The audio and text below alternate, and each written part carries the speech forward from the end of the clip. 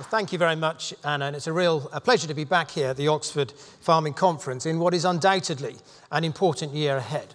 And I completely understand that for many there's apprehension because there's undoubtedly still a lot of uncertainty around. But in the weeks ahead, I think that clarity and certainty will prevail one way or the other because Parliament, of course, has some important votes ahead. Now, I know that this morning's session is very much focused on exports.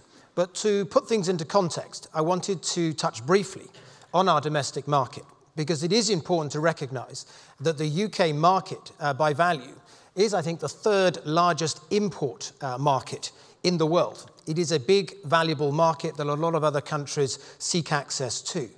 And it's also the case that in recent decades, we've been on a rather different journey to countries like the United States. Here in the UK, particularly since problems such as BSE, we've seen a growth in interest in consumers in the provenance of their food, a development of more local distribution chains. And everybody has played their role in this.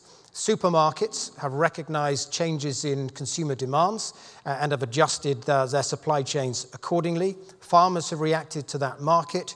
And yes, the government has regulated to ensure that we have the highest standards in the world when it comes to food safety and to animal welfare. And it is important that we safeguard what we collectively have created here in the UK, which is one of the most sophisticated and most vibrant food markets in the world. So the first thing I want to say is that there are many opportunities for import substitution. And depending on the type of arrangement that we have with the European Union and others in the future, there may be opportunities to displace Irish beef from the UK market, opportunities to displace Danish or French dairy products, and opportunities to displace horticulture from the Netherlands. We are already self-sufficient in many sectors, such as carrots and peas and other veg sectors. We've seen huge progress in soft fruit, where we've displaced Dutch fruit and where we've displaced fruit from the United States in recent years. And we've also seen progress in other fruit sectors, such as top fruit. But returning now to the export opportunities. There are offensive export opportunities in future trade deals we might do. In particular, there are major opportunities for British dairy in the United States.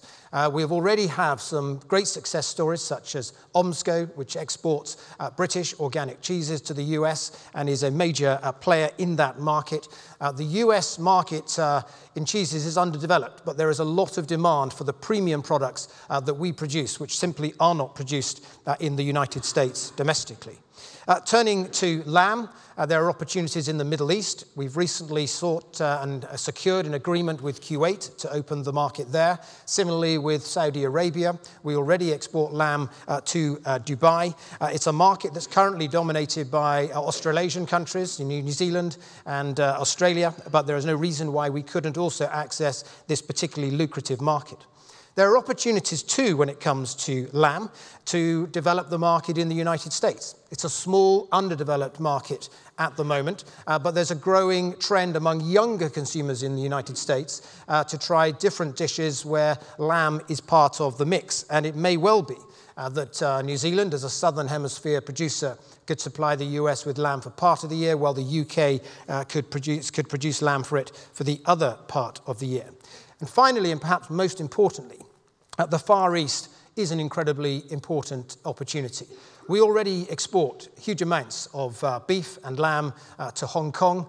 Volumes to Hong Kong grew from 4,000 tonnes in 2016 to 7,000 tonnes last year in beef alone. We've already got a memorandum of understanding with China to be able to export beef direct to China. We're at the process at the moment of exchanging questionnaires and seeking inward veterinary inspections so that we can gain access directly to the Chinese market soon.